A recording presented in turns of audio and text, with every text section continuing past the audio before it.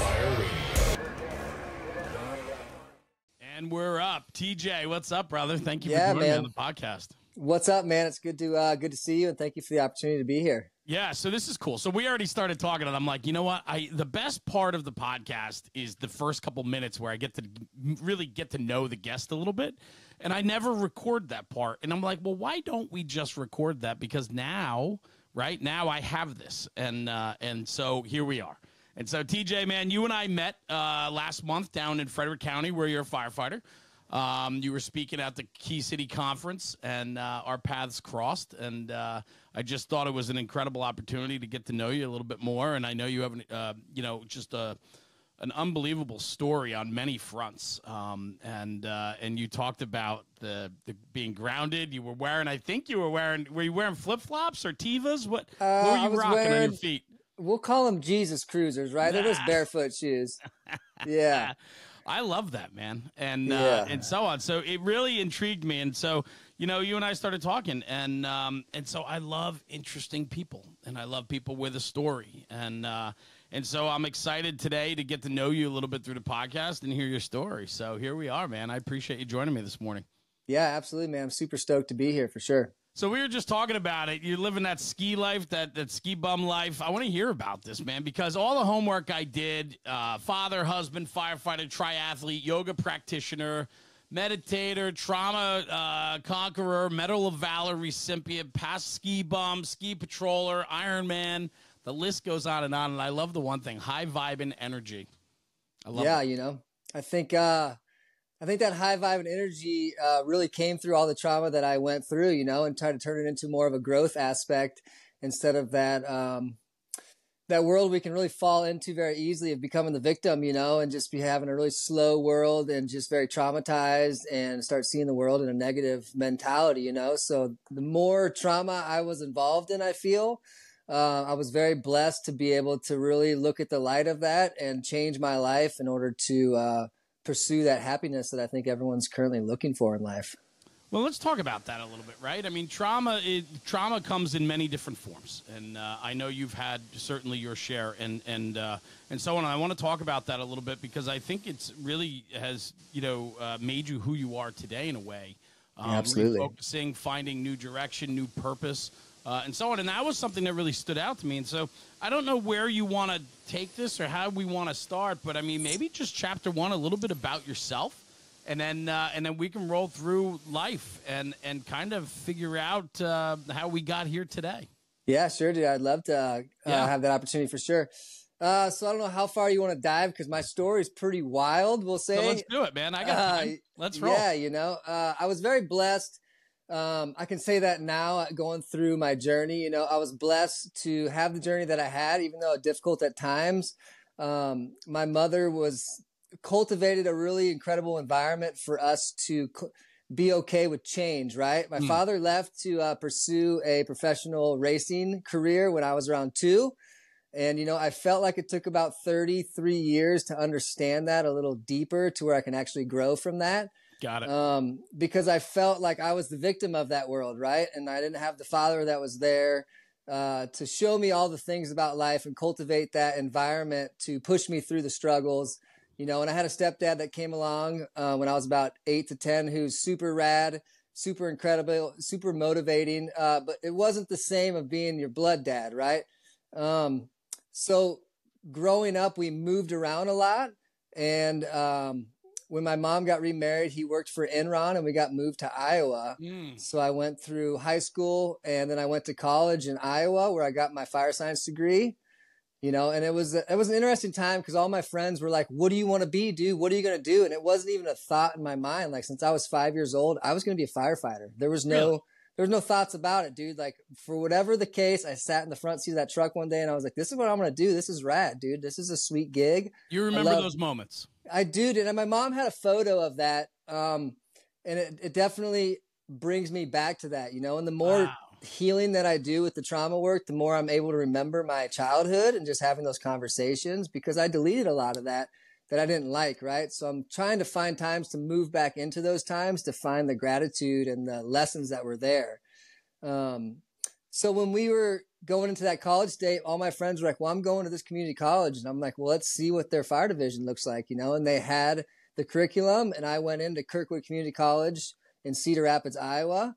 And I did what most people do, is take a 2-year degree and turn it into a 3-year degree, because it was such a rad environment, right?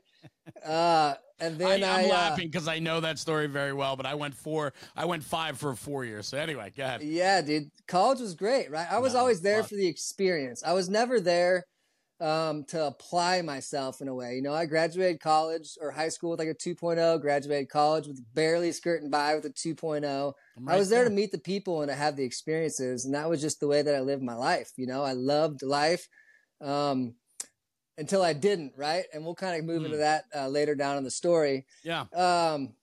So once I graduated, I had found a new girlfriend at that time that I thought I was really in love with, you know, and I had a ring, was going to propose to her.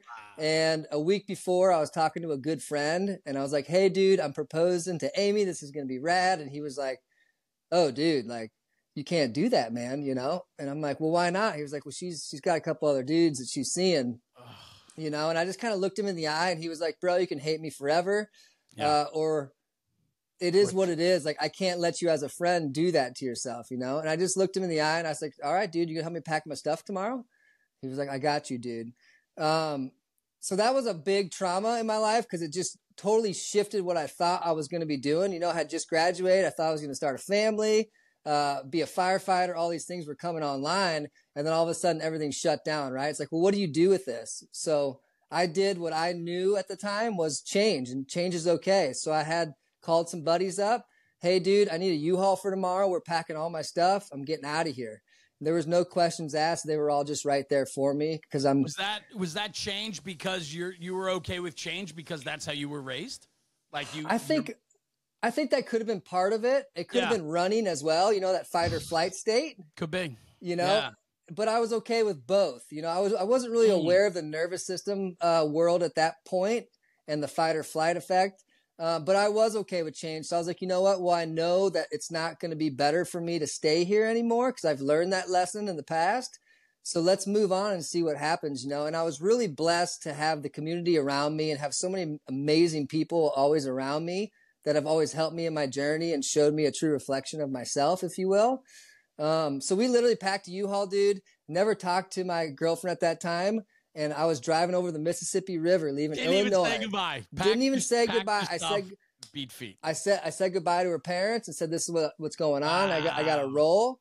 And she actually called me when I was cruising over the Mississippi and was like, hey, who you moving? And I was like, oh, like, I just moved out. Like, this guy. So I was like, good luck with everything. You know, I don't know what happened and I don't know what's going on, but it is what it is. And I'm rolling out of here. I didn't know where I was going. I had no idea where I was going. I had always had a dream of living in Colorado. Always had the dream of living on a mountain. Never knew how I was going to get there or what that looked like, but I had that dream, right? So funny enough, about 2 hours into my road trip to nowhere, I was just heading back to my parents' house to drop some stuff off, and a good friend of mine called, and he was like, hey, dude, like, I heard you moved out of Illinois. I'm like, I did, dude. I don't know where you heard that, but yeah, I did.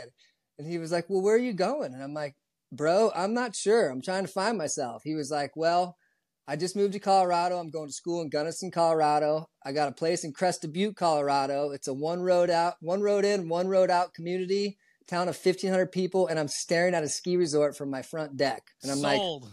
like, he's like, luckily I got an extra room for rent and we need help with rent right now. I'm like, bro, I'll be there in 2 days. And I punched it in the TomTom. I stopped for 1 day at my parents and I cruised into Crested Butte, Colorado. That's incredible. I mean, winging a prayer, right? Like, it's funny, you know, and I have to ask, right? Fast forward just a little bit where you are today. Do you look back on things like that and you go, man, things happen for a reason? Are you a things happen for a reason type of guy? I am, dude. I live my life every single moment in that world now, because I feel like if anything were to change in the past at all, right, I wouldn't be exactly where I'm at here today, which is there's a purpose to it. And my life is really rad now. My family is incredible. My kids are incredible. My wife is amazing. And I'm stoked. Did you recognize it, though, back then? Or were absolutely not. No, right. Oh, no, dude. When I rolled into that place, I was so angry and upset. But I was like, I need more. I need to find my true self. and I need to like find what makes me happy, because I was never able to be alone. You know, if I was ever alone, I was calling, I was texting, I was reaching out, trying to find anybody to consume my mind. Why? I think it was that sense of abandonment as a child, right? Like I just didn't want to have that feeling again, you know, and I wasn't aware of that at the time, but I knew it was time to find my own happiness. When that last one had happened, I was like, I'm here in Colorado to find myself. I'm going to plan 4 months, dude, or maybe even just one winter season. I need to find myself. And if these mountains can't find happiness, dude, I don't know what can, right? I often wonder, right? Like firefighters so often are the type of personalities and people that are always looking out and taking care of others around them. Yeah. And we don't do a good job at taking care of ourselves. And dude, it's the worst. And so a lot of times, right, we lose in the shuffle who we actually are. And I can tell you at 47 years old, I'm only starting to realize this over the last year or two, that I need to be good in life to be good for other people in life. That's it, dude. And I never really, you know, listen, I've had people, ex-girlfriends, even my wife at times call me selfish, right? Sometimes you have to be. That's it. And I think there's a good self. Your story just resonates so heavily with me because you found that earlier on than I did, right? How old are you now? I'll turn 37 in September. Yeah, so you got 10 years, man.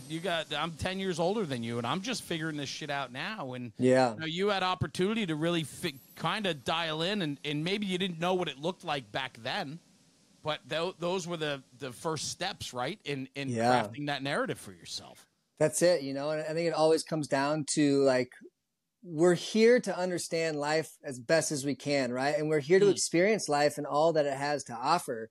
You know, and I think at times we don't understand or deeply enough or see it enough that, like, we live in a world of duality, you know, and you have to be willing to put yourself in those situations to grow. And maybe they aren't the lightest of places, you know, and with our jobs that cultivates automatically almost, right?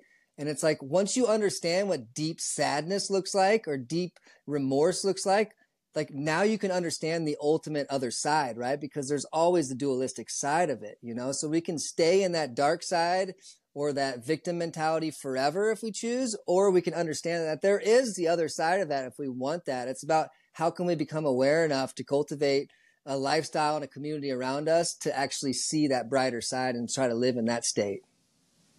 It's wild. It's deep, man. You've had time to think about this. Oh, man, I think it's just the way that I live my life now, and I forget how deep it is, you know? Well, and that's it, right? I mean, but what I love, though, is you're sharing this, right, publicly. You're talking about your story. You're talking about some of the traumas that you had and how you've come out on the other side from it. And I think that that's important because to just bounce back a little bit, what I was saying is a lot of guys and girls in this job just don't recognize it. Yeah. Like it just, we go through the paces. We're too wrapped up in everybody else's things. We're not paying attention to ourselves. We're not taking good care of us. Listen, we could be doing push-ups, sit-ups, running, jogging, doing Ironman, and be in the most physical, best condition of your life. But inside your brain, might not be so good. You're dying. Yeah, dude. And I think that's where you just you got to build that narrative of that trauma and give the trauma the voice instead of the voice coming from the trauma that happened to you, right? So it's like you got to create your own narrative from that and understand that we have that opportunity as first responders, as firefighters, as EMTs, as police officers, whatever that is, that we get to see the dark side every single day, dude. Yeah. Like most people don't get to see that. We get to see the dualistic world every single day. And it's like, what do we want to take out of that to cultivate a more mindful practice for ourselves? I love that.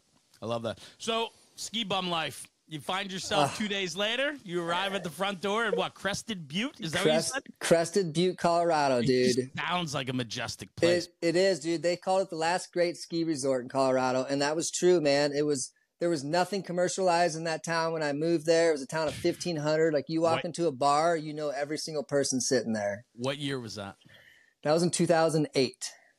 Sounds so good, right? It was, dude. It gives me chills it gives me chills to even think about it, you know. And it's like right there in this photo. That's the Mount Crested Butte there, and I got engaged up there, dude. Like awesome. That was that place taught me everything that I needed to know about myself. And I always said, right? I always said, if I can't be happy here, I need to change something dramatically, and I got to leave this place, right? And that's inevitably what happened 8 years later. And we'll kind of dive into that a little bit further down.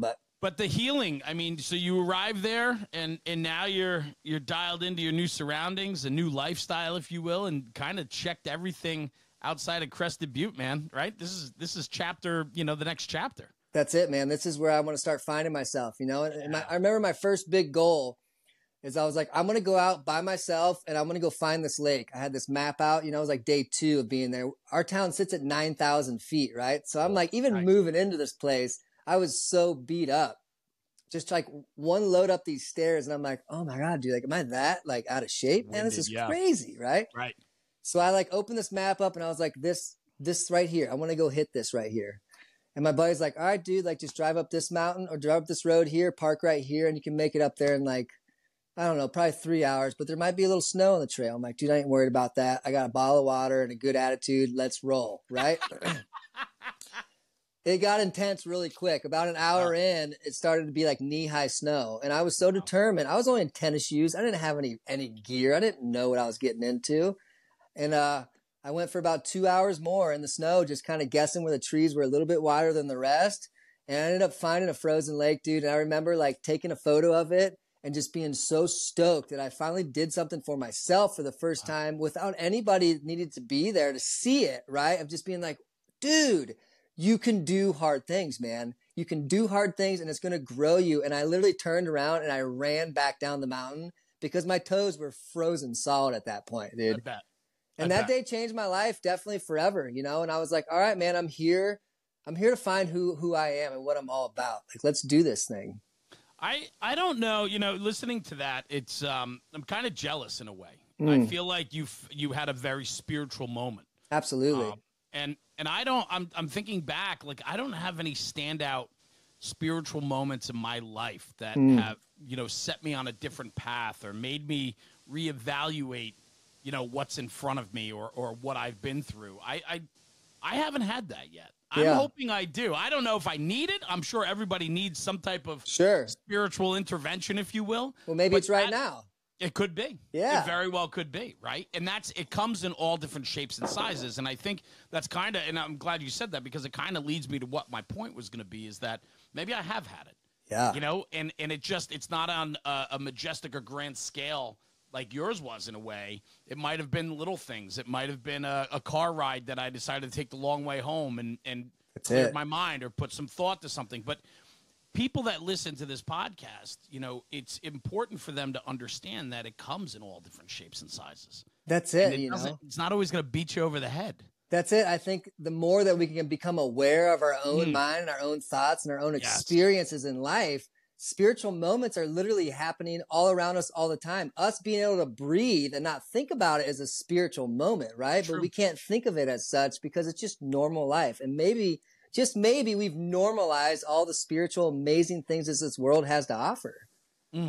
It's springtime. The trees are turning green. Flowers are coming up out of nowhere, pushing the mulch up. Like, that's amazing. That's spiritual. But we've lost touch with that reality of how cool this world really is. So let me tell you then, I don't feel good right now because yesterday was the eclipse, right? Yeah. And I was like, what's the big deal? Right? It was such a big deal. I'm watching the news last night and the weathermen from different stations are like almost in tears talking about this moment, right? The totality of it, right? And I'm like, what? Come on. It's like, it's cool. I looked through the glasses once or twice. Yesterday I was on the road, but I pulled over to get gas and I jumped out of the truck. I had the glasses on the front seat. I looked up. I'm like, that's pretty cool. We're at 80% coverage where I was. Maybe I should have taken an extra minute. Yeah. I wonder. I think we all can, right? Because we're here to experience, and we're here to experience with other people. That's like why I really believe that we're on this planet to feel all the feels. And until you're fully aware of that and in tune enough with our bodies, which unfortunately with trauma, we come out of body and we don't really feel a whole lot anymore. Yeah. But until you come really in tune with your body and in tune with your surroundings, like everything is majestic and magical. And you can see it in a child's eyes. Like that dude's living on heaven on earth and he's right next to me. What am I not seeing here, dude? And sometimes I think as a parent, we can just get down to our children's level and see what they're seeing and realize like, whoa, dude, it's been here all along. What is that though? Why can't I? I think it's based off our beliefs and habits and limited beliefs more than anything, because most of our beliefs of our world come into existence between the age of like 3 and 8 years old, right? So the voice in our head that's always repeating what we think we know, right, is from a child's perspective that was put on them based on their environment in that moment, based on their parents, their grandparents, their churches, whatever that looked like. And we have to be willing as adults to question those beliefs every day. Like, is this limiting my life now that I have this belief? Is it bettering my life? Can I get rid of this thing, dude? You know, and I spent probably about 2.5 years ago now, I spent about 1.5 years questioning every single thing that I thought I knew. Yeah. And I got rid of about 98% of the way I live my life, which is bizarre because I lived a pretty cool life. But that Laird event and the line of duty death allowed me to really open up into that experience of like, dude, I don't know how long I have, right? Like, time is the only thing besides change that we know. Like, it's our time is going to be where we're not going to be here any longer. What are we going to do with this time? And do we have a sense of urgency of, I want to change the world and impact it the most that I possibly can while I'm here, in order for my family and my kids to be able to enjoy this beautiful world for what it is, instead of what we think we want to tell them. It's beautiful, man. You know, I'm sitting here listening and I'm just taking it in because I need to do a little bit better on a couple things in my own life. I know that, you know, and being open-minded, I'm more open-minded than I've ever been. And I'm, you know, talking with guys like you on the regular, different guys that bring so much different perspective and points of view. And I've never been this open to other people's thoughts and ideas and questioning the status quo or what you think you know and so on. And so it's not easy to let go a little bit. You gotta release some of that control. You gotta be able to turn it off a little bit, or be willing to at least leave a little bit on the table to see what else is out there. Yeah, right. And I think that all comes through what I learned in the academy, which I'm so blessed for, when I went through of how regimented it was and how disciplined it was and how military-like it was by the leaders that were there at the time. And they always said, like, we're here to teach you how to be comfortable in an uncomfortable environment. And I'm like, that just seems silly, dude. Like, I'm in a lot of pain. I'm never going to be comfortable with this. This sucks. And I remember the day that it happened in the academy, to where I was so miserable in Firefighter 1 class that I literally just like felt everything in my body and I just started giggling. I was like, dude, like, I'm there. I feel so comfortable because I'm just so used to it now, right? And I learned so much by that now I always feel like I choose the hard path because I know that's the right path, right? And that's about the discipline and the integrity. And that's why I do what I do now. And that's why I ice bath every day, right? And that's why I do my yoga. It's really hard, but it's cultivating. Like, I want to always do hard things to better my life and to make it more of an experience that actually I can be like, dude, that moment right there was so wicked, but that changed me forever, dude. It's wild. I just listened to a conversation the other day. I think it might have been another podcast I was listening to where they talked about choosing the hard path. And and that when you take the easy way about it, once you let that easiness settle in, it's very hard to get rid of it. That's it. Right? It's so when you challenge yourself daily, hourly, challenge yourself, you create a level of understanding on a whole different level. That's it. That's it. And that challenge, picking that hard road, makes you better. It makes you stronger. Yes. It gives you more insight, intellect, like all of it. And I was sitting there listening to that conversation, and I'm thinking about myself, and I'm like, yeah, I need to make some changes for sure. You know, I can blame the schedule. I can blame how busy I am, the amount of travel I do. And so all those other choices then that accompany that, I could change it. But you get very uncomfortable really quickly when it's harder. That's right. You know, and I think the comfort zone is where dreams go to die. Period. Yes. Period, dude. The comfort zone is where dreams go to die. That's the bottom line. And once you understand that, it's like, well, I want to dream big, dude. Like, this vision that I have in my life, this is my dream right here. I'm awake to it. I shouldn't matter if I'm sleeping or awake. It should be the same sweet dream that I'm trying to cultivate, you know? And the more that you choose the hard road, the more that you'll learn about yourself and the more that you'll grow to all of a sudden what you thought was completely impossible is now your baseline of living, right?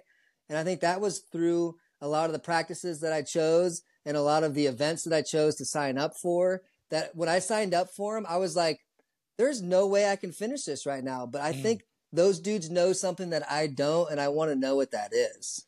Right. So that spiritual moment on that lake. Yeah. You stand there, you snap that picture, and now you're like, man, I got frostbite on my feet. I got to get the hell out of here. Yeah, big time. Sprint down that mountain. Reality check, right? When you got back to your car. Yeah. And you sat in there and turned the heat on, and you had a second to thaw out, what was going through your mind? Oh, man.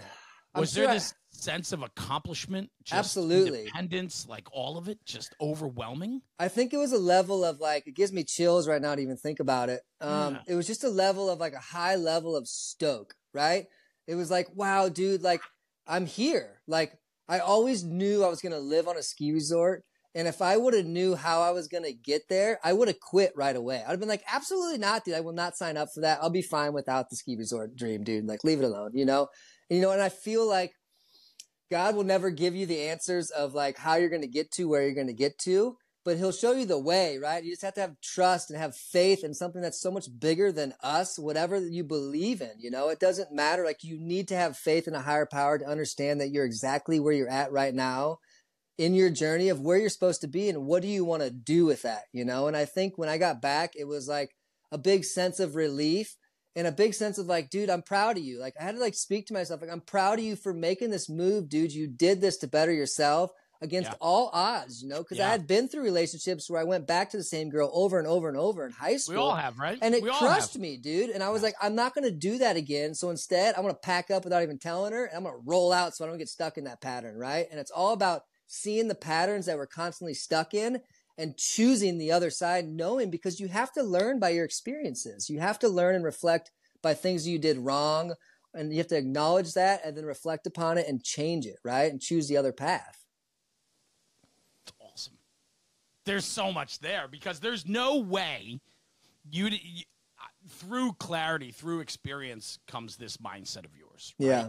And so let's fast forward a little bit from that country life, that mountain life that you were living. How did you find yourself to Frederick County, Maryland? Wild. How'd you get there? Because that's where I think things really, through the line of duty death that you were involved with Josh Laird, Captain Josh Laird, and so on that we're going to talk about. But that's really where I have to think you then took that trauma and built off all that experience that you started to find for yourself from that Colorado journey forward. Yeah, I think so, and I had 8 years in Colorado, right? I planned on 4 months, stayed 8 years. That's kind of the way it rolls, right? And it was cool, dude. I started in as a lift operator on the ski resort. So I had 90 people that we used to go party with in the locker room every night, really. And it was like being a freshman in college again, right? Everybody was there to find themselves. And we had the most radical place to do that, right? It was like, we called it Never Never Land. And that's truly what it was, and I kind of worked my way up through the ski resort. I did lift operations and then I was a supervisor running some lifts and managing some people. And then I started snowmobiling. And I witnessed, I came upon an avalanche of a death and the guy was buried down and all of his friends had just pulled him out. And I remember just like seeing the grief on these gentlemen's face of just being like, our friend's dead, dude. Like, and I'm like, well, I've been sledding all year. Like, how did that even happen? That dude was buried from a little small avalanche like that. Like, oh man, all right, dude, like reality check, right? I need to learn about avalanche. Okay. What are you going to do that? I was like, well, because I had let everything lapse at this point, right? My Fire 1, my EMT, I let it all lapse. And I was like, I'm going to go back, get my EMT cert, and I'm going to get on with ski patrol. Those dudes are the best of the best. We have the most lift accessible extreme terrain in North America. Those dudes do avalanche work every day. I want to learn from them. Cool. Let's do that. So then I took that one step that I knew. Go get certified as an EMT again, right? So I did that, and then I got on with ski patrol and started learning about all that process. And it was a wild ride, dude. I wasn't a skier. I was a snowboarder. I was a great snowmobiler. So they actually hired me for my snowmobile skills. And I was very blessed for that. But I got caught in a little avalanche and it freaked me out. I was making like $12 an hour. And I was like, dude, like, I don't think I'm getting anything out of this. Let's move on, right? So I did a little bike patrol and getting paid to mountain bike around and be an EMT, which was super rad. And I was able to work on trails that I was going to ride on my days off. Like, hold on, you're going to pay me to ride my bike and work on a trail that I'm going to ride tomorrow on my day off? Like, done. Sign me up, dude, right? So then I worked all the way through that, and then I ended up working at the ER in the base area as a tech, because those dudes were the best of the best in trauma, and I wanted to learn everything that they knew about trauma of the body, and I wanted to cultivate that environment for myself to be able to bring that to my family when that time came through, right? So that's when kind of everything shifted. I started doing EMT work on my dirt bike, which was a dream of mine. I'm like, again, these dudes are going to pay me to ride my dirt bike in the middle of the mountains and put Band-Aids on people. Like, this is amazing, right? Yeah. So that's kind of where my first big trauma occurred. I was working, it was called the Big Mountain Enduro. It was a professional bike race in Colorado, in Crested Butte. And it was the best of the whole world that were there to race this race. And I was on my dirt bike, went into the middle of the mountains. I'm 20 some miles out from the road, right? And laying in a hammock, drinking a Mountain Dew, got my shoes off, watching these racers fly by, just having a dream world. And somebody came down and they're like, hey man, I think somebody's doing CPR on the trail. I don't know what happened. And I'm like, wait, what? You know, so I called it on the radio. I put my boots on, I start my bike up, and I'm wide open going down a single track as pro racers are coming right at me, right? So I'm like trying to avoid these dudes who have traveled the whole world to do this one race. And I'm trying to avoid them. And I get on scene of this guy who ended up being the dude's best friend, doing CPR on him. So it was pretty intense at that time because I was solo. I was a pretty newish EMT at that point, a few years in.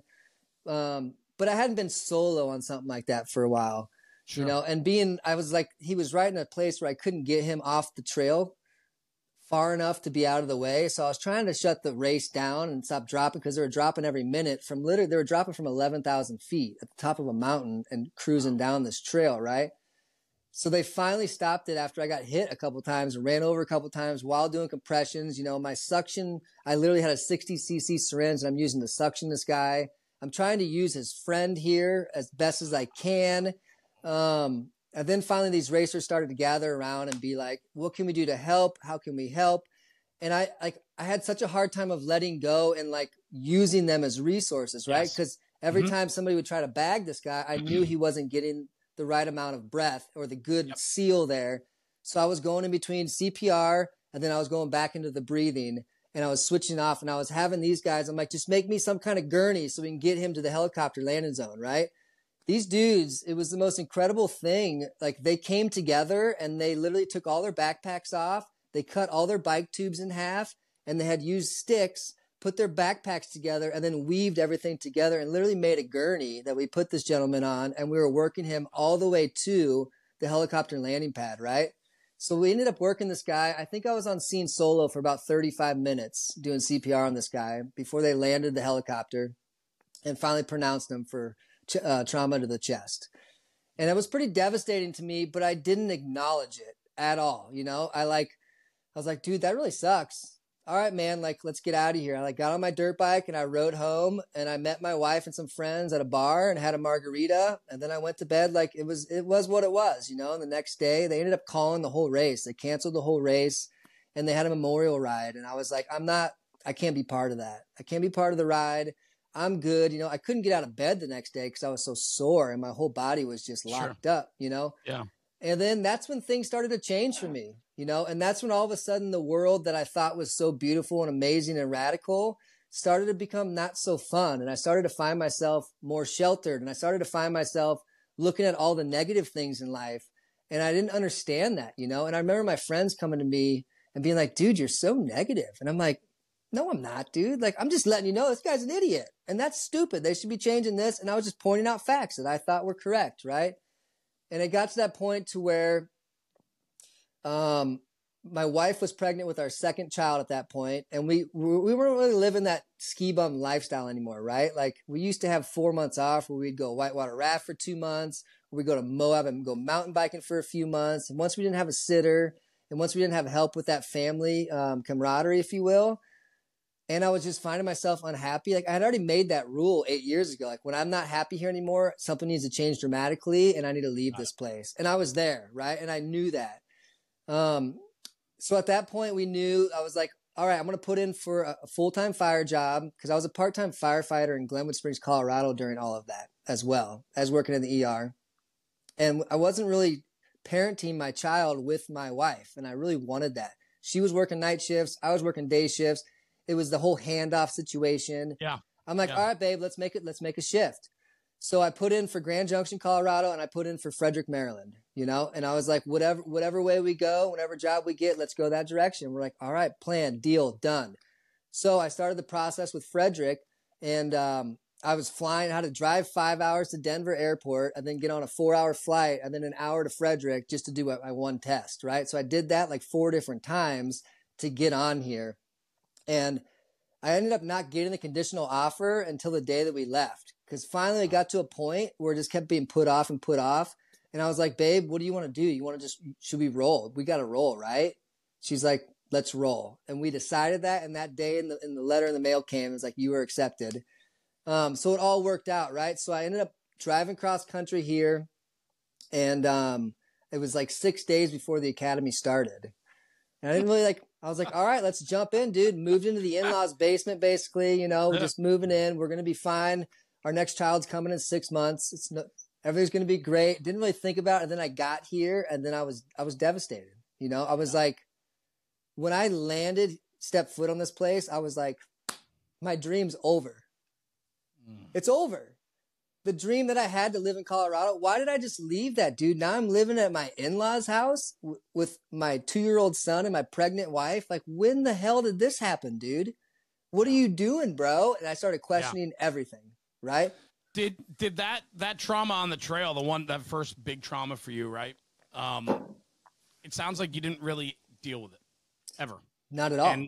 And from there, things kind of turned. It did, you know, and the only thing that I knew I wanted to have the experience that he had. Will was the man who passed away when he died. So about a week before I moved, I called my buddy and I was like, hey, Ben, can you take me on that trail? Can you take me on the full ride? Had you not been back up there since that? Right? I hadn't. No, I've been on there on a dirt bike once, but I've never experienced it on a bike because it was a pretty gnarly ride. And he's like, yeah, dude, where do you want to park? I was like, I want to leave from my house. He was like, bro, like, that's crazy. I'm like, sick. Let's do it. Like, that's what I want. He was like, I got you, son. Like, I got you. So we left it. Just like walking with tennis sneakers 3 miles into the woods to find a lake. That's it, dude. Right. So it's like, so we ended up leaving at 4 o'clock in the morning and we did, I want to say it was 50, I think it was 5,600 vertical feet that we climbed. And like, it was like a 38-mile mountain bike ride. Where, I mean, I was so miserable getting to the peak that I didn't even know if I can hike a bike anymore at all. And when I dropped into that face of that mountain, dude, and I got to experience what he was experiencing, in my own perception, it was such a blessing to me to know that he went out in such a radical way, right? I was like, wow, dude. And I remember coming into the zone and the little chicane that you had to do on the bike. And like the dirt was so perfect and it had just rained and it was magical, right? And I remember coming into that chicane where he hit that tree and like feeling his body, like almost just being like, this was it, dude. Like this was the last thing that this man ever saw. Now I'm experiencing it as myself as alive. Like this is incredible. But that was the only thing that I would say I did to overcome that trauma, which I think was more than most and more than I ever done before. But I wasn't aware of what I was doing. I was just doing it because it felt like that's what I needed to do. Yeah.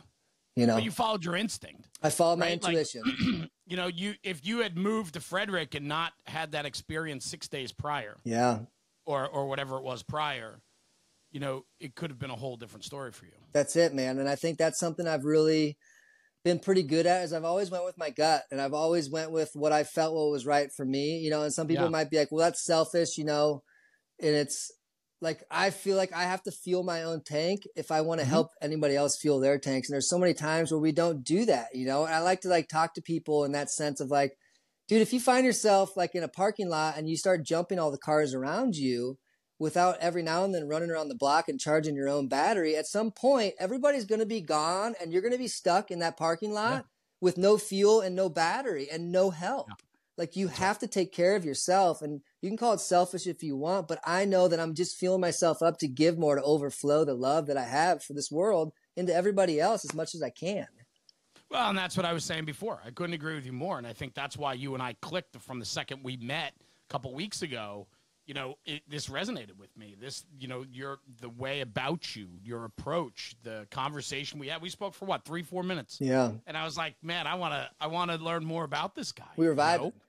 We were. Yeah. And I think that, you know, because we share a lot of similarities in what our thought processes are. And I believe that. I've come to realize that I need to be good, and whatever it takes for me to be good will then allow me to be good for everyone else in my life. But if I'm crumbling personally, I'm not who I can be for everybody else. That's it. If I have to be the rock for everyone else, then I need to be a rock for myself too. That's it. I think that's so hard sometimes to cultivate because we live in a society that tells you to do the opposite, you know? That's right.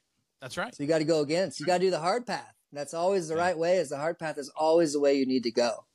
And speaking of the hard path, you get to Frederick, you're doing a hard path. I mean, you're living in your in-laws' basement. You're going to start a fire academy. That fire academy is not an easy process. I know the guys there. I know that academy. It's probably one of the hardest academies in the country. Yeah, I agree. I mean, it's a tough program. It is. You know, and we went to family night with my wife and I remember, like, right when Lenny Stolberg, who's now our chief of special operations, started speaking, I immediately was like, oh no, like, what did I get myself into, dude? This is going to be really way more intense. I want to go back to the mountains. Yeah. Yeah. Cause my academy in Colorado part-time job was like, let's get some pizza. We'll talk about a few things, you know, and that was my mentality. So the second that switched like an instinct, I was like, all right, like, I'm here. I'm locked in. There's no other way out. Right. There's no way out at this point. Right. And I remember coming home from my first day of the academy, I was sore from literally just shaking in fear all day long, all day. And I walked into the door and I remember my wife looked at me in the eyes and she just goes, oh no, like, are you going to make it through this? Are you going to be okay? And I'm like, babe, there's no other option. There's no other option. That's the bottom line. Right. And at that point I was like, I've moved my family. I've literally moved across the entire country for my dream job. I always knew I'd be a full-time firefighter. I didn't know how that was going to happen. Right. And here I am. What am I going to do with this opportunity, and how much am I going to apply myself in order to be great, to show my kids that this is possible, that anything in the world that you want and dream of is at the tip of your fingers, and how much work are you willing to put in, right? I think that's really important to understand. It is. And, you know, you went from in your life looking out for yourself and taking care of yourself to now a wife and 2 children. Yeah, that's it, dude. The responsibility grew, you know, threefold, fourfold. There wasn't even an option, right? And I think you got to ask yourself, like, where is the I quit level? Like, where is that level? You know, and who's counting on you to make this happen? And what am I willing to sacrifice? Period. I think that's a hard conversation for a lot of people. I agree. And it certainly looks different for everyone. I mean, people have different thresholds of pain. People have different thresholds of uncomfortability, like all of it. Yeah. That's a hard one to focus in on. But what I can tell you as a father myself and a husband is that I've come to realize that I sacrifice more for them than I do for myself. 100%. Yeah. 100%. And you have to be willing to sacrifice at least a little bit in order to grow, right? And you have to be willing to sacrifice something to have skin in the game. You have to have skin in the game. Otherwise, you're not going to show up for yourself, you know, and you need to commit. And commitment is doing something all the way through that you said you were going to do, even though the moment and the mood passed of when you said it, right? It's so important to understand that. Like, I committed to this. I'm going to apply myself. I'm not a great student. I only have 2 options. If I tie a knot wrong and I skip and I fail one test, I'm out. And then what? You know, and I'm proud to say that I pushed through to a limit that I've never even came close to at that moment in pain threshold. And I graduated as a valedictorian with like a 94%. And this is coming from somebody who had 2.0 in high school and barely made it after calling the assistant fire chief of my volunteer department to change my grade to graduate with a 2.0 in college, right? So like once I proved it to myself, like, dude, you're capable. You can do hard things. You can go through these times and grow exponentially while teaching your children like the possibilities of the world. Like, let's do it, dude. Game on. Wild. Wild. It's wild. It makes sense. It absolutely makes sense. You were finding this process really led you to find who you are. Yeah, 100%. And then you get on the job. Yeah, and you go through the academy, and now you're in the firehouse, and you're living your best life. Yeah, and I think reverse real quick. I think we find ourselves in times of adversity. That's where we Oh, ultimately 100%. find ourselves. And once we come to terms with that and understand that deeply, like we're going to grow exponentially quickly because we don't have to sit in that grief and that BS for so long. Once we understand, all right, dude, why am I here? You know, maybe I need to zoom out a little bit on my life and be like, all right, I'm in a little lull here and I can focus in on that as much as I want. And I'm not going to get out until I zoom out and be like, all right, let's look at the scale of this in a couple year timeline and realize, hey, dude, I'm still growing. I'm just in a little lull and let's go, dude. Roller coaster would be really boring if it was just flat. Like a roller coaster is up and down because it makes life rad, dude. It is what it is. All right. So diving into Out of the Academy. Yes. Yeah, absolutely. So it was interesting because I feel like there's a standard at the academy, right? I feel like it's very regiment. It's very strict. This is the expectation. If you don't meet it, you're out, right? Right. And then you go out on the field and you realize that standard doesn't live there. You know, it doesn't live there at all. And it can be a little bit disheartening. And you can find yourself, depending on what shift you're on, what firehouse you're on, how busy you are, and you can find yourself in that recliner very easy. And you can find yourself looking at all the negative really easy, and you lose that standard, you know? And I think as I've grown as a firefighter, you start to realize that the standard is in place as baseline. Like I'm never going to only be standard for the most part. I'm always going to try to go above the standard, and that's just who I am. And You've chosen the hard route. That's it, dude. But we as firefighters are in charge of the standard as well. Are you, right. Even though these guys aren't meeting the standard and these dudes aren't meeting the standard, are you meeting the standard? Are you bringing the standard to the table every single day or not? Or are you going to lower yourself down to the level that you think is okay? You know, and I found myself there after a few years. And I had that roller coaster ride of like, what am I doing here? You know, after like 4 years, the first few years I was in heaven, right? I was loving life. I was in a busy station. I was downtown Frederick, Maryland, running all the calls. My first shift was 16 hours after my second child was born. Wow. Right? So I was actually visiting my son and my wife in the hospital as I was bringing patients in. I ran 22 calls that day. Oh my gosh. So it was wild. It was a wild ride, but it was my dream world. I'm working my dream job now at a busy station downtown, and I'm getting to visit my son and my wife in the hospital, my new baby. This is incredible, right? And then I started running some of the harder calls and some of the more traumatic calls that I didn't know how much they were affecting my life, right? Because then I found myself back in that state of just unhappiness, unworthiness, finding all the negativity and everything, you know? And again, I had another spiritual event, we'll call it. This was probably about 3 or 4 years ago now. I have the date written down in a journal. But I ran a call, OB call about 3 a.m. And I got on scene and there was a mother laying there on the bed and there was just a little arm sticking out of her.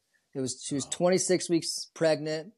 And I remember just like trying to get this hand to react to my fingers like a normal baby would, right? Because it was an actual hand. It was a small one. And just like trying everything I can. I had a rookie that had only been on for like 3 or 4 weeks, I believe, at this point. And I was like just doing what I knew as an EMT. And thankfully, our medic was super rad at that time and showed up on scene. As I'm like trying to help this lady, like maybe push or not push, I don't know, like was able to cultivate more of an environment of like, all right, let's load and roll, right? So I went home after that and I never really thought a whole lot about it. I went to sleep back at the firehouse. And the next day I was with my family and I was washing my kid's hands, my 2-year-old at that moment.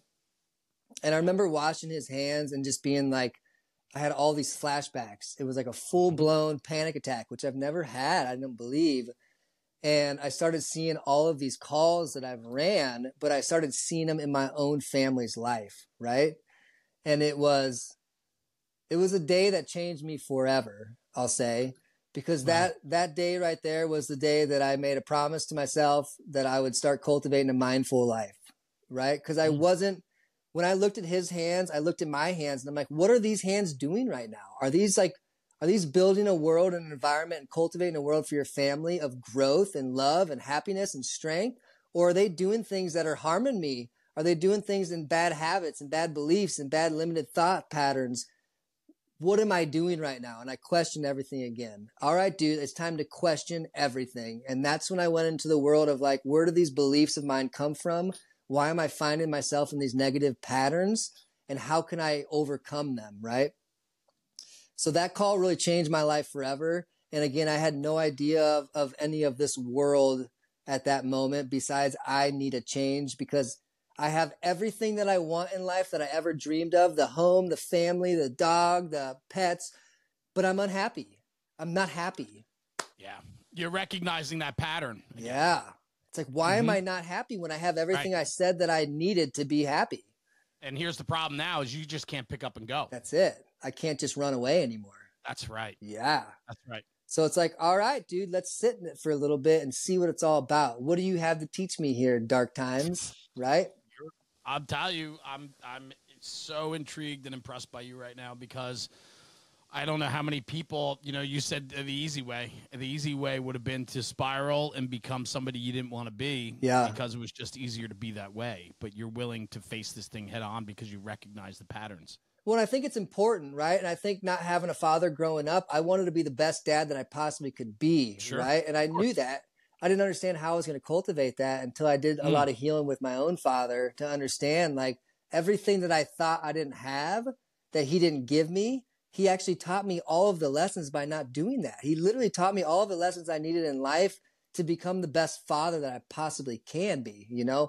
And until you can change that narrative and change that story of like, I was just a little kid and I'm a victim. It's like, well, no, what is there here to learn from this? Right. It's what you do with it. It's what I do with it. That's it. Yeah. So that's when I started the journey of like, all right, dude, I'm going to start doing hard things. I'm going to start doing things for myself. I started doing, I wanted to learn how to swim. I wasn't a very good swimmer. And for whatever reason, I was like, I'm going to learn how to do swimming in the pool and I want to sign up for a sprint triathlon. It's like, sweet, let's do that.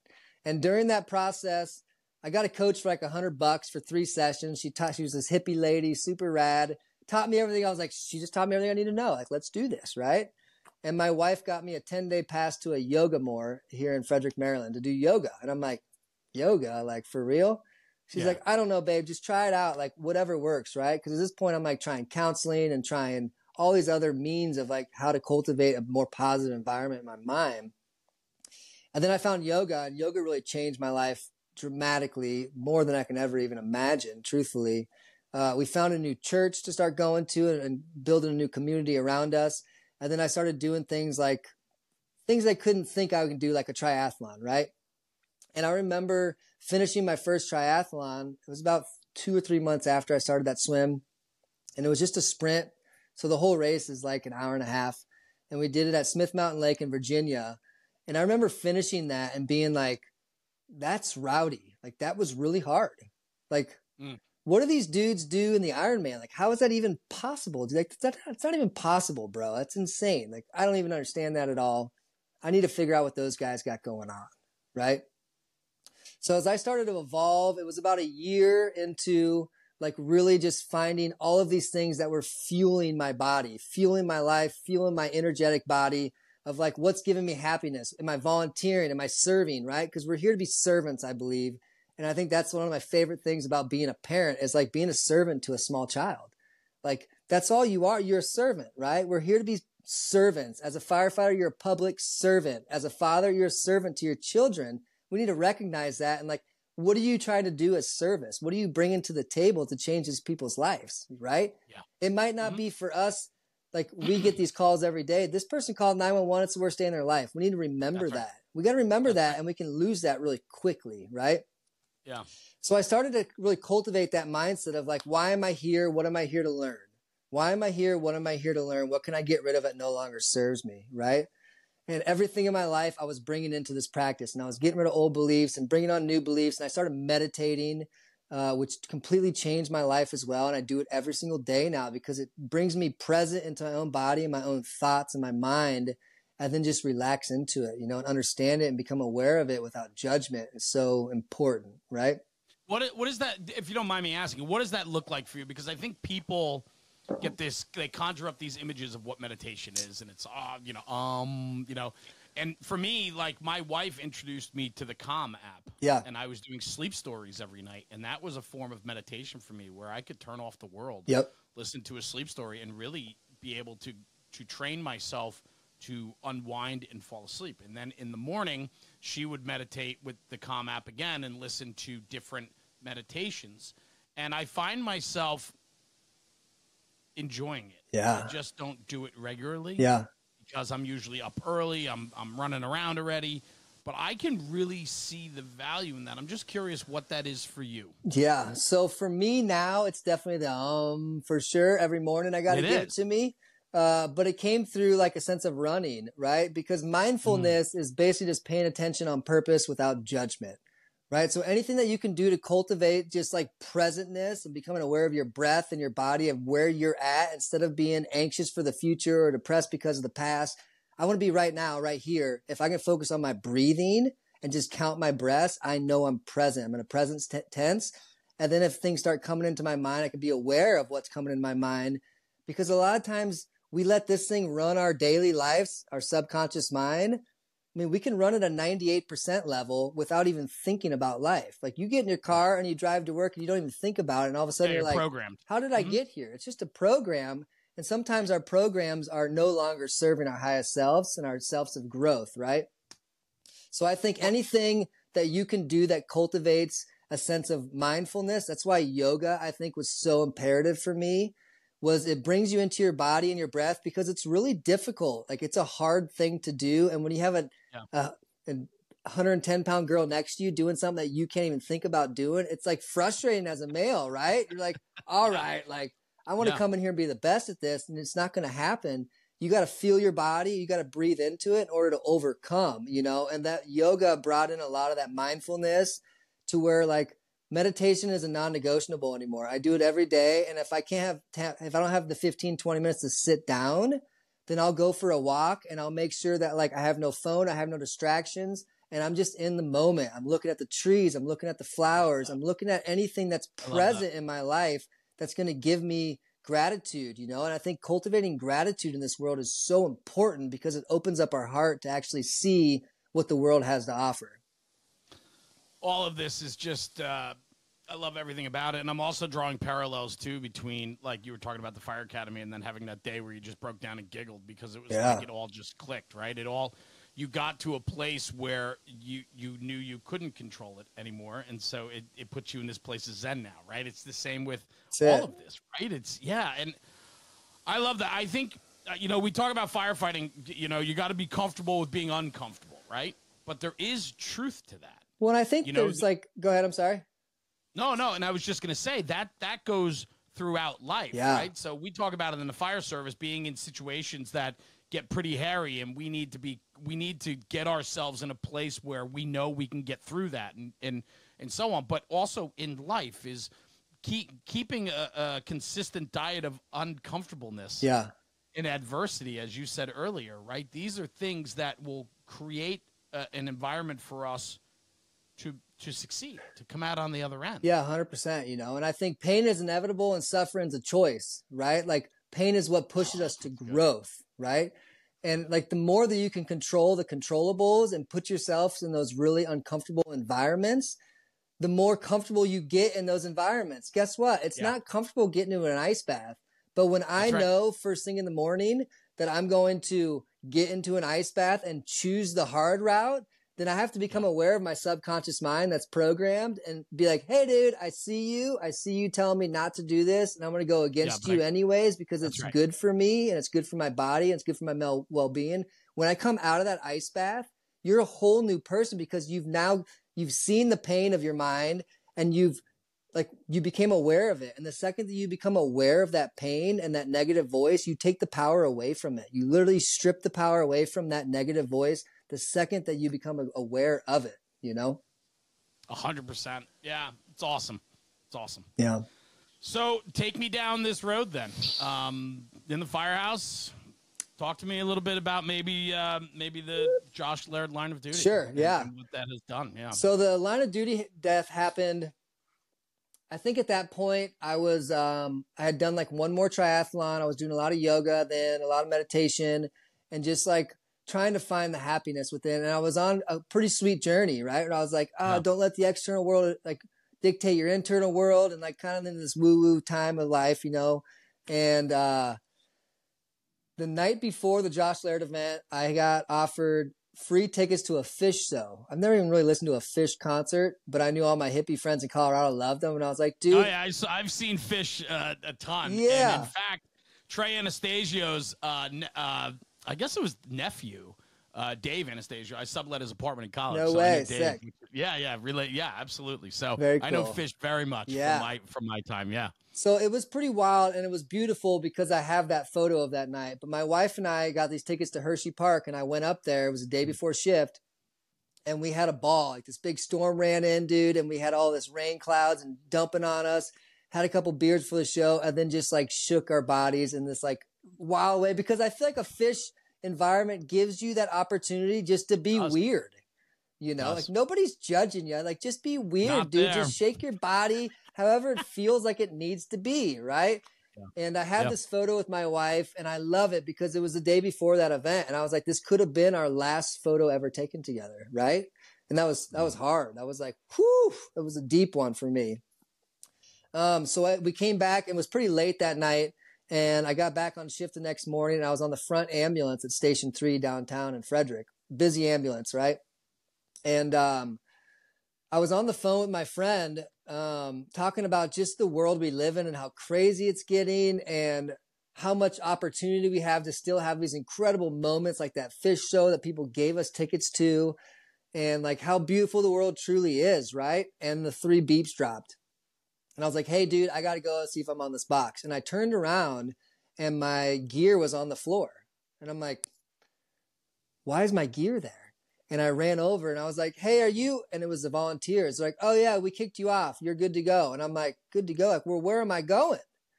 And the engine was already out. So the squad was the only thing that was there. And it was a different squad from down the road because ours was out for maintenance.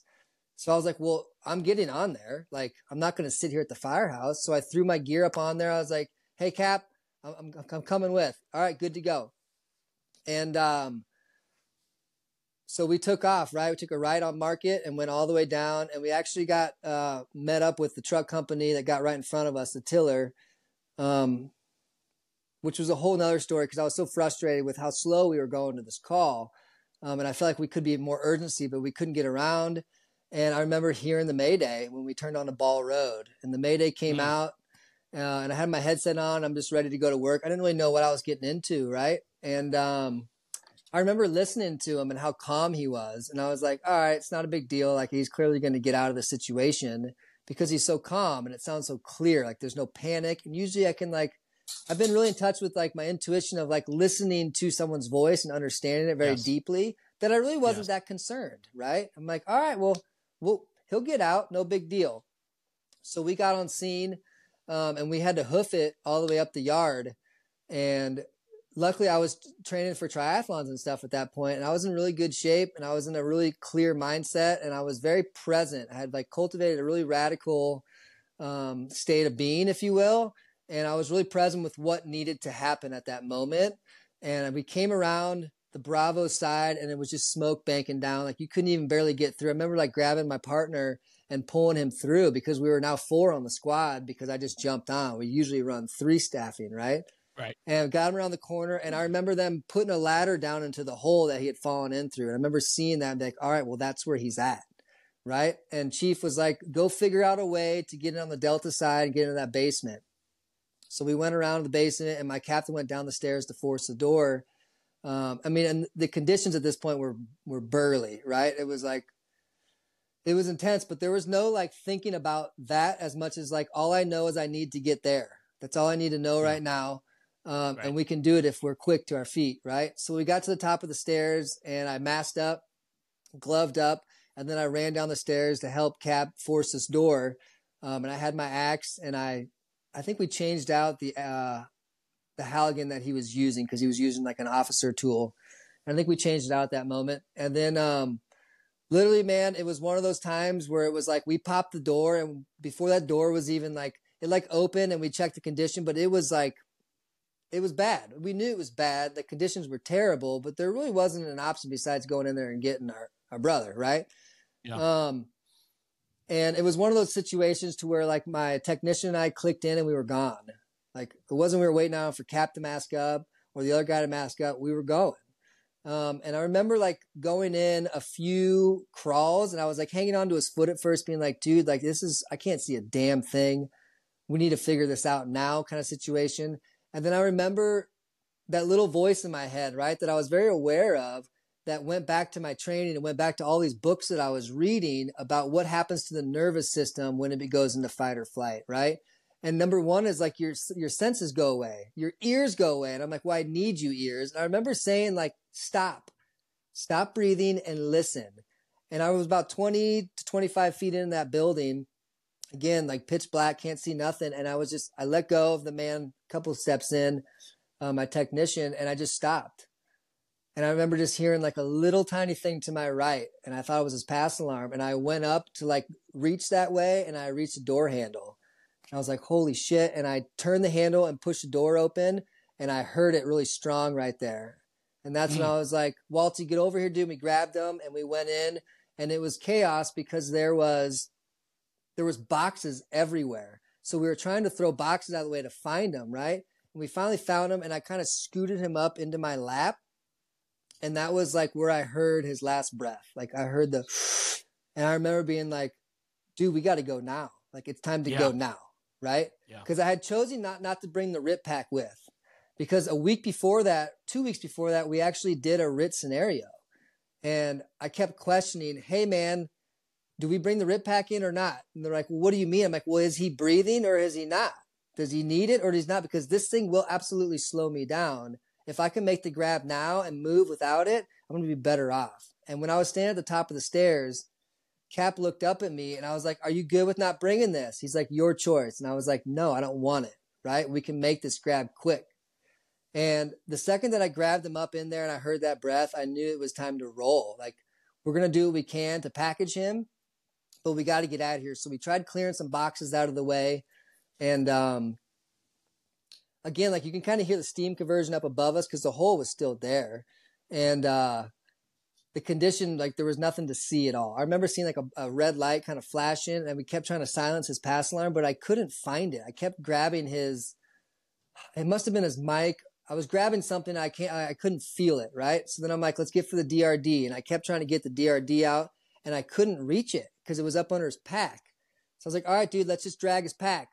And we made a plan and we went to pull his pack and it slid like almost off his whole body. And I'm like, dude, it's not strapped.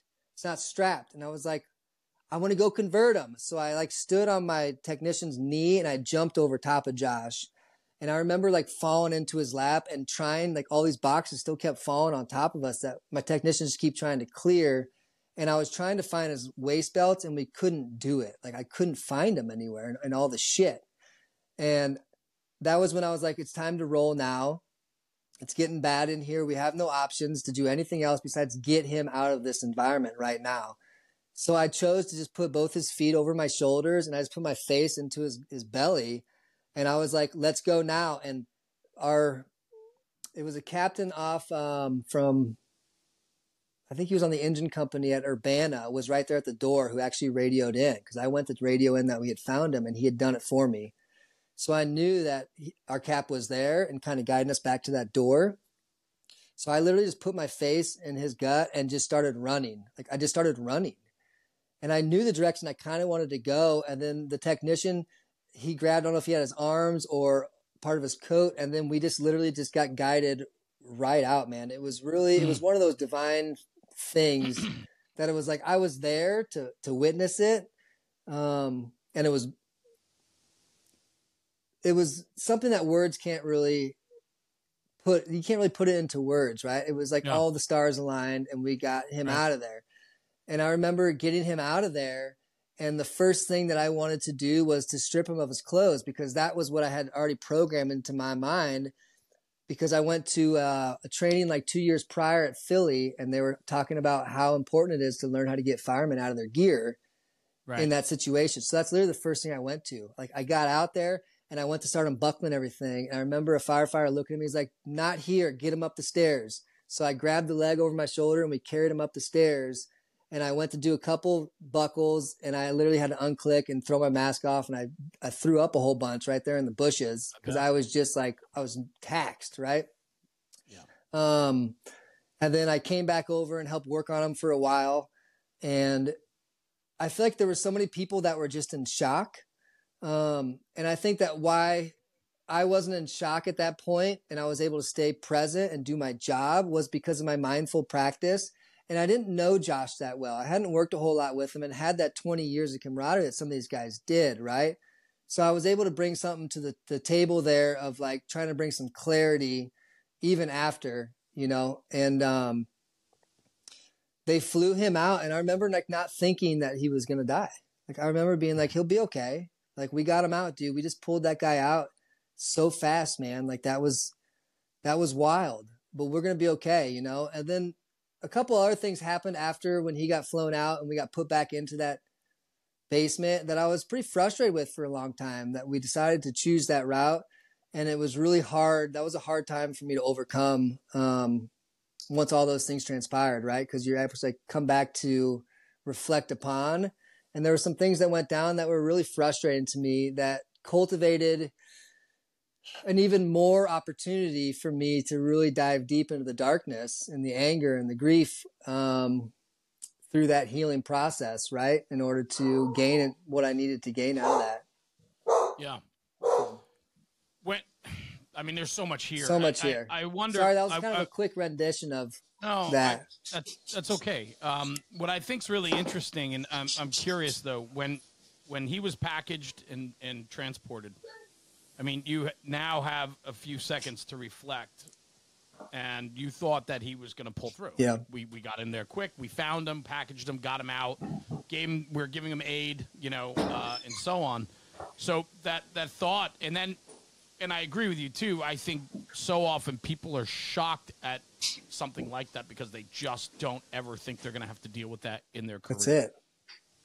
And so there's all these different things. When you had a second to kind of take a knee after all of that, what was that like for you? Well, it was intense, right? Because I was actually at the same time I was planning my wife's surprise 40th birthday, which there was 80 to 100 people coming. There was a lot of people coming. My family was flying in the next day to take my children. Wow. All these things were still going on. So I didn't really have a lot of time right away to reflect upon it. And which I think was beneficial in a way at that moment. But my family came into town and were able to watch my kids, and I had to go back to that event, right? Like I literally went from cleaning up this old barn without my wife knowing and trying to play this like secret game, trying to build this surprise party for her, to, hey, Pops, can you come with me? And we got to go to this fire. I got to have this investigation now where all these people are going to ask me all these crazy questions and I need to now relive this thing, right? So I got to relive this so many different times. And I look back now and I'm so thankful for some of the dudes that I work with, is the bottom line. I think that change comes from within. Personally, developmentally, in the department, the change comes from within. And it only took two dudes that really changed my trajectory of where I was going back into an alignment and to where I didn't have any regret, right?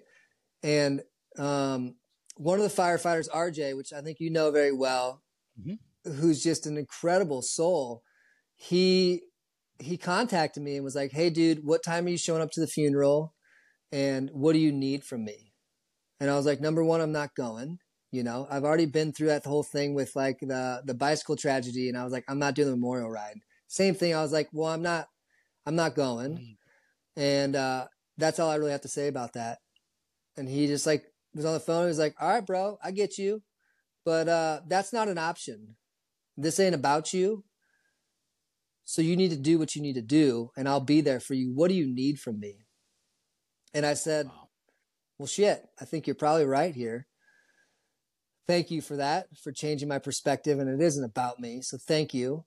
Even though I felt like it was a lot about me, right? Because I was directly related to that.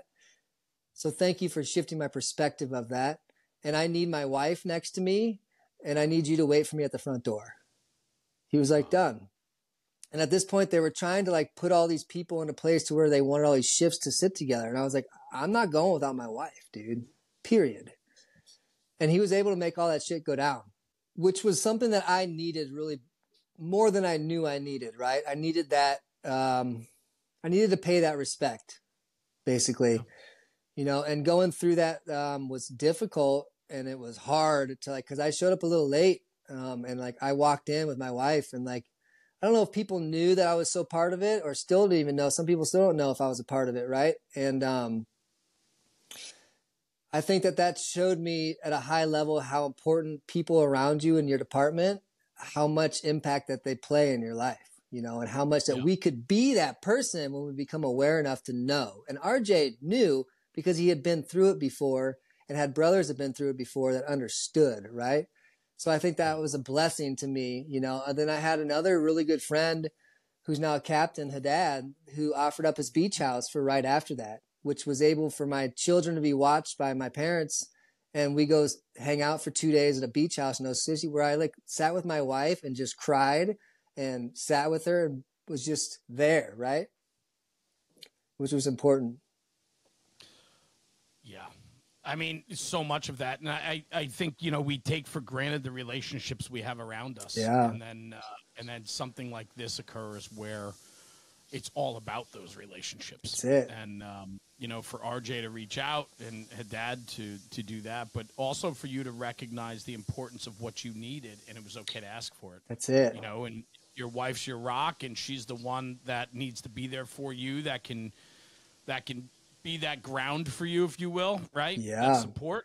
And for the department to say, hey, whatever you need. I mean, that's it, man. It's going all in on our people and giving our people what they need. That's it, dude. To be the best they can be, and to give them that solace. Like we have to be able to give the tools and the latitude for people to take what they need when they need it. That's it, you know. And I think that I'm extremely blessed to have the support that I have at home, and my wife is my rock, and she's pushed me through all kinds of things. And I think that that's a resource that as firefighters we don't reach to enough, because we feel like they don't understand. And unfortunately, they understand better than anybody, right? Because they live through it with us as well. And that's a resource that we need to tap into more and become more aware of, and use that resource in order to cultivate a happier environment at home, right? And I also feel like I'm extremely blessed to have the leadership that we have in Frederick County, and the chief that we have that's willing to give you those things that you need, and be willing to have an open mind to cultivate an environment for people to change and heal, even if it goes against the norm of the fire department, because the norm is broken right now. And we need to cultivate an environment that's more aligned with our growth. And instead of going through PTSD, maybe we talk about a little bit more of like the traumatic growth process and how we can actually grow from trauma, because it's inevitable in our lifestyle. It's inevitable in our job. And maybe if we put more focus and presence on that, we can cultivate an environment that is a development of more growth in life in general. And something that's been coming forward with that is the cultivation that we're doing with our recruits in the academy, and cultivating more of a mindful space and having wellness Wednesdays where we can come in and, like, tomorrow I'm teaching yoga to these recruits. And it's like, it's awesome to me. And it's such a blessing that I have the opportunity to come in as a firefighter, as a PT staff, to teach these dudes yoga, because it was so important to me.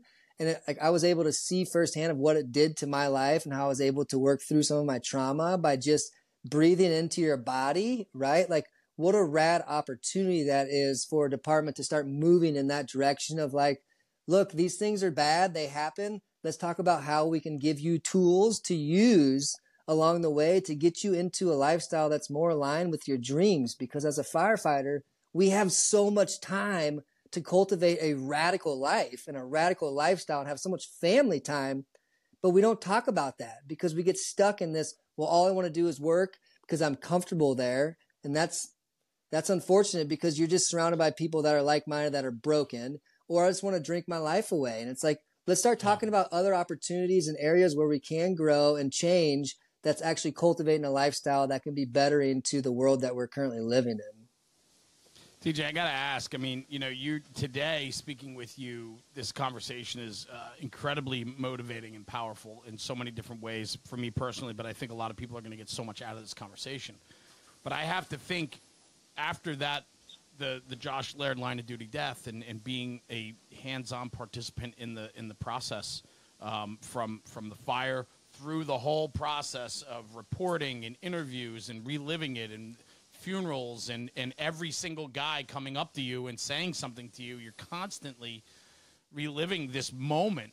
I have to think, did that make you question a lot of what you thought along the way? I mean, you know, before we got to the line of duty, you were telling me how things were falling in line, and you know, you're concentrating on yourself and focusing on yourself and putting yourself in a better place. Yeah. And I think all of that helped you when you're in that lights out situation in the basement to remove Josh. Yeah, absolutely. You know, but afterwards, I gotta think though, you had to question some things. Oh yeah, I was questioning everything, right? I was questioning everything. I was questioning my beliefs. I was questioning if I was right, because a lot of things that I thought had happened and said that had happened was going down differently in the interviews. And I was questioning that. I'm like, well, why are you saying these things? That's not how it went down. And my perception of my reality in that moment was very different than what was being painted, right?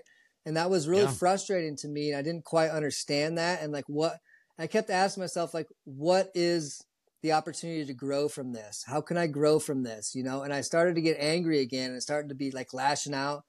And it was like, it was again one of those moments where like, I need something hard. It's time to do some hard shit again, you know? And that's when I signed up for the Ironman. And I was like, it's time, dude. Let's rock this. It's time. I know that my spiritual journey usually aligns with my physical journey. It's time to do something really insane right now. And I think as you grow and as you go through these traumas, to find the gift in there, if you will, I would say the gift that's come out of that environment and what happened that day was the gift of like urgency and time. Like, I don't leave my house now without kissing everyone in my family, because it might be the last time. I don't leave my house now without looking at every single one of them in the eye and saying, I love you.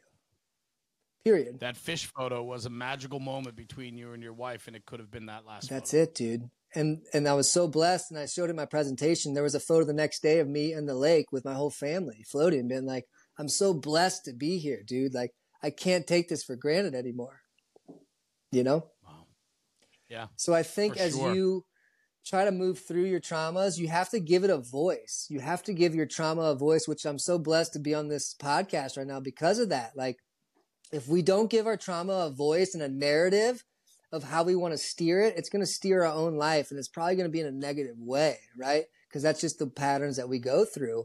So it's like giving it a voice and speaking about it so that other people that are going through these situations can understand a little bit different perspective, so they can know they're not alone, is so important, you know? So I've like really made it my purpose in this department is to really try to cultivate a more of a mindful space, you know? And I'm the Maryland State Ambassador now for a place called Mind the Frontline, which is all for mental well-being, and they have 24/7 peer support, you know. And I'm currently, they asked me to write a chapter in a book for them, which is a blessing for me to do.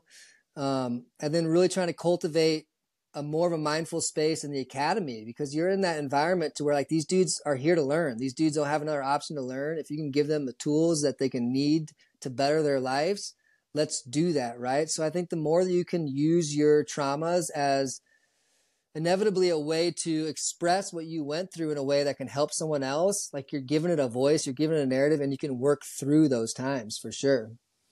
How about a department that's giving you the opportunity to share? Yeah. A department that's willing to give you alternative ways of dealing, recognizing that this job is full of stresses and the job is full of trauma. That's it. And we all deal with it a little bit differently. And so why not expose our people, especially in the academy level, and then continuing education along the way, that there's a lot of different variations out there of how you can cope or deal with what we do with every day. That's it, man. I'm really blessed for the department I'm in for that open mindset, but it also came through a lot of adversity and a lot of persistence. I wasn't going to give up, and I'm not going to give up until I feel that I've done everything in my power to be able to give these other people an opportunity to grow and to change their lives, and to realize that we're here to live our dreams, man. And we go through shit, but it's just an opportunity to grow. Everything's an opportunity to learn and grow and to get out of our old patterns and beliefs. And it's like, I'm going to do everything I can while I'm here to cultivate that environment for the people around me, because I love them. You know, they're my brothers and my sisters.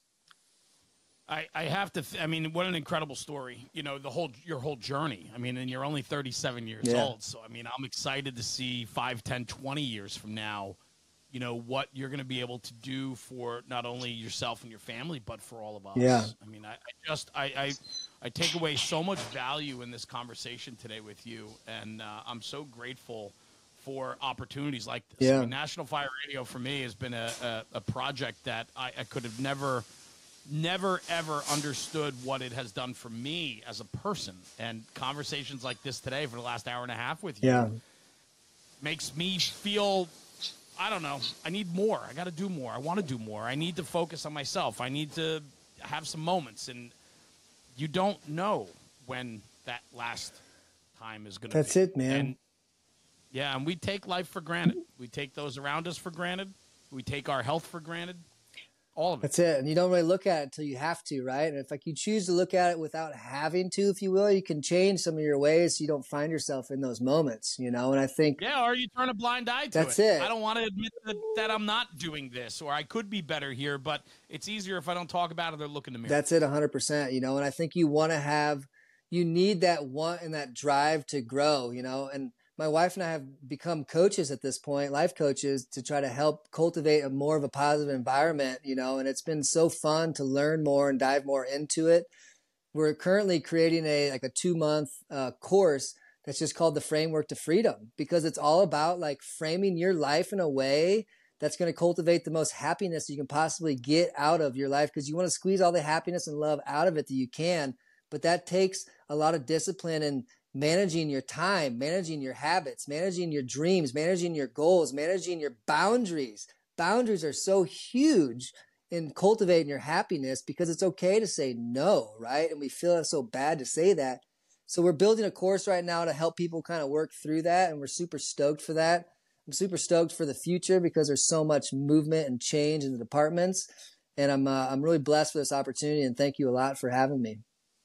No, this was incredible. It was a highlight for me for sure. And, you know, I'm sitting here thinking, you know, a lot of people, a lot of guys push back against conversations like this.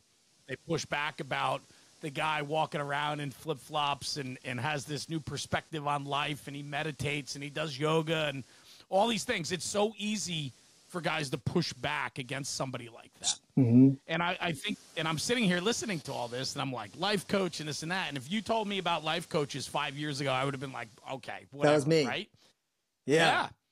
That's what I'm saying. And now I'm at a place, I don't know if I'm signing up for a life coach, but for the last hour and a half, I just got a free session with you. Yeah. And you know what? I feel good. Yeah, sweet. Like there's something to this. I think when we can let our guard down a little bit, have some humility, and understand that there's some things that we just can't control, but we can certainly talk about it, and maybe put some rational thought to it in a different perspective. That's it. Or from somewhere else.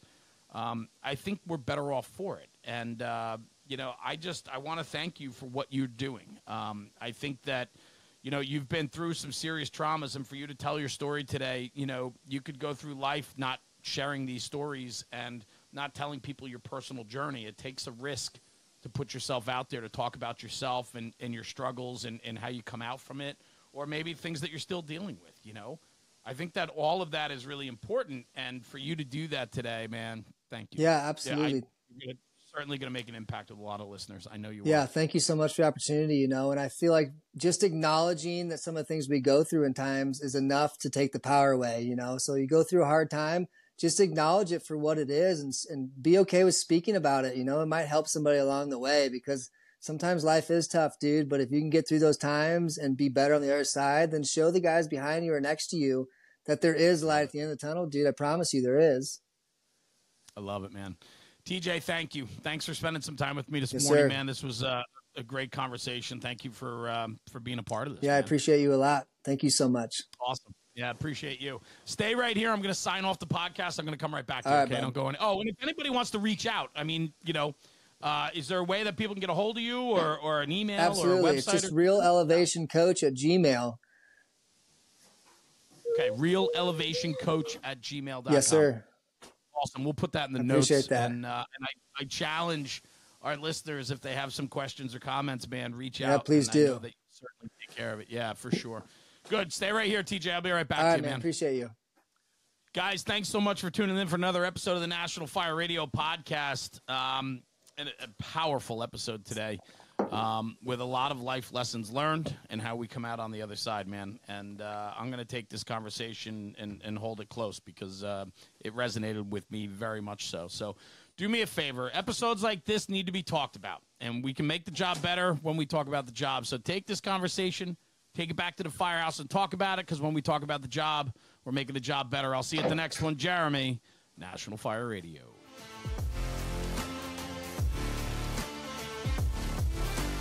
National Fire Radio.